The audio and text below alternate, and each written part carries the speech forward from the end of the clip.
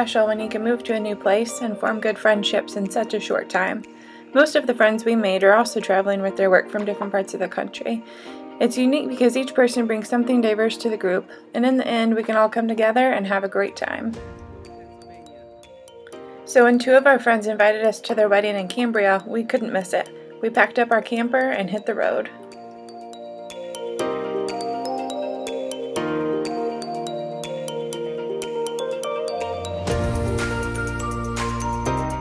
Cambria was absolutely stunning, and what a better way to kick off a California wedding than with ocean kayaking.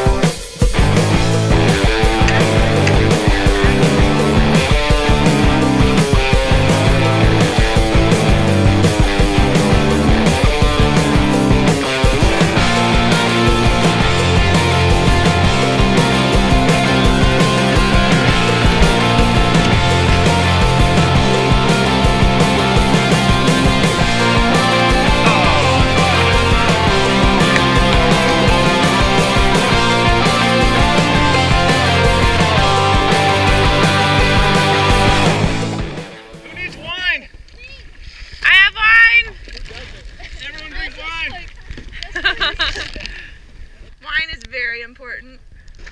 We make sure it's closed. Yeah, by making sure it's closed. That's really good red wine. Wine, anybody? She's got wine. I heard weird moaning, so I think you're coming. Oh, I'm sorry, bud. She's hiding it. She's hoarding the wine up here. Oh, I love sweet wine. We don't. We're asking for it. Yeah, I want it all in or around my mouth. It's an open bar. Do you want wine?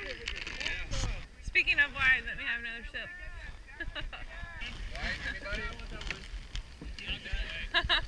Oh, save it!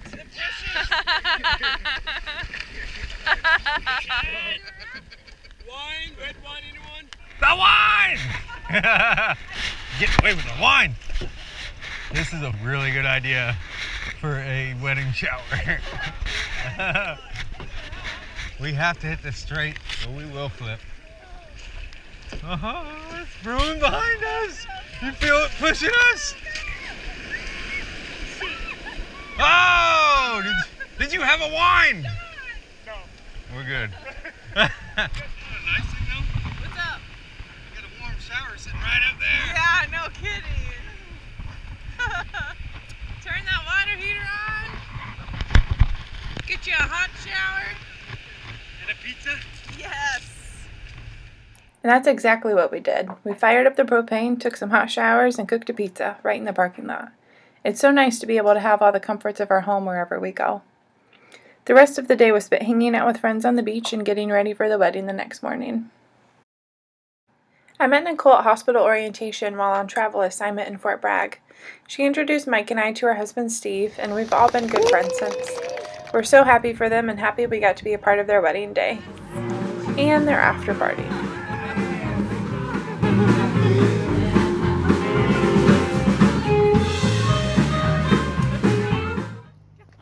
A few weeks after the wedding, Steve and Nicole met us in Mendocino for some free diving.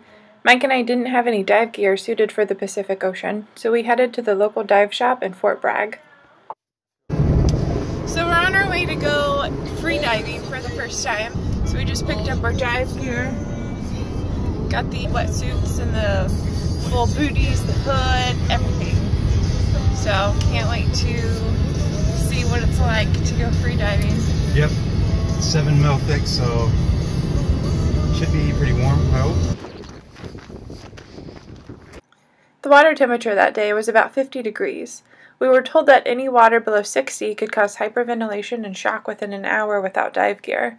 The dive and snorkel gear were only $40 a piece for the day, so it was totally worth it. So clear! Oh, there's even like a little beach over there. We made our way over to the beach and walked into the water from there. After just a short swim, we entered a sea cave, which felt like a whole nother world.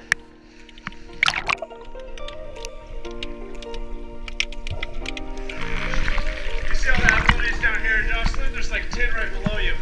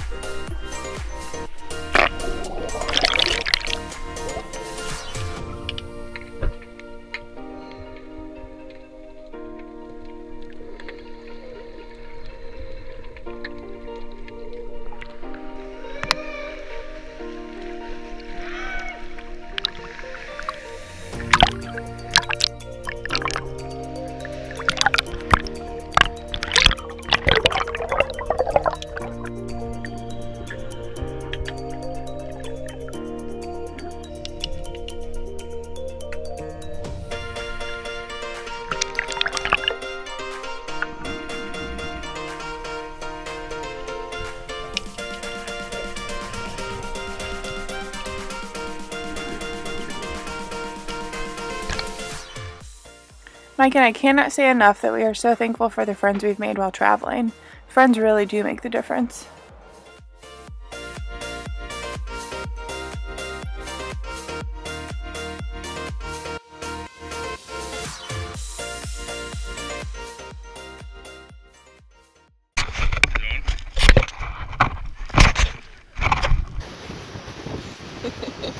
Look at these yellow shots. Oh! I don't know, let's see. Oh, it's a piece of cake, never mind. See, I got excited, my mind immediately went to alcohol. What did you That's how it goes. That's how it goes. I need all the sun I can get. I don't know what to do with my hands right now. I don't know what the conditions were very good.